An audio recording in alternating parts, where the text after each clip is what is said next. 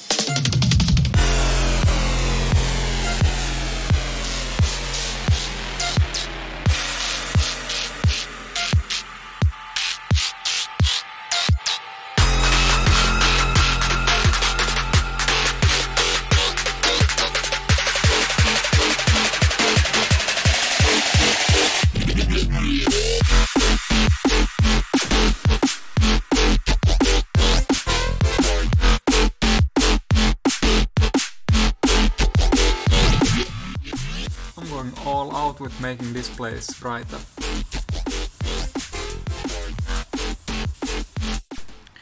Okay, this is certainly starting to look a lot more cozier.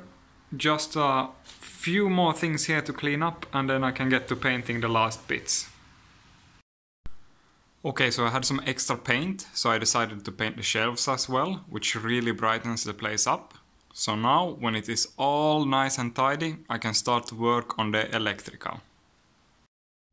So before the electricity reaches this outlet that I intend to charge with, it branches off from this bulb here. So I bought some new connections to replace the splice with, because these older installations usually have a screw cap style splice thing. I'll put one up on screen. But these ones are prone to like getting untwisted with time, so I bought these high quality Vagos to put in here, but it turned out that someone already put Vagos in here, so well, oh well, it's good that it's fixed. To properly mount the charger to the wall, I put some nails here. It's not good to just have this dangle by the outlet, it puts a huge strain on the cable. And don't worry, this one is definitely getting replaced soon. To store the handle while I'm not charging, I'm using some 3D printed inserts that will be screwed onto the wall, which the handle will plug into while I'm not charging. And this is what it looks like mounted on the wall. It is printed in ABS and should hopefully last for quite some time. Okay, I think that wraps up the video. I had a lot of fun making this. The garage also came with a workspace area. I'll put that up on screen now. It's a mess since we just moved here, but I intend to clean it up as well and insulate the walls and make it a nicer workshop. The outlet is still going to be replaced by an IP55 one. I'll put one up on screen also. But I haven't had time to have the electrician come in and replace this, but you will just have to believe me that I replaced it. Okay, that's it for this video. Thanks! Huge thanks to all my Patreon supporters. If you want to support this channel and get early access to all my content, there's a link down in the description. Bye!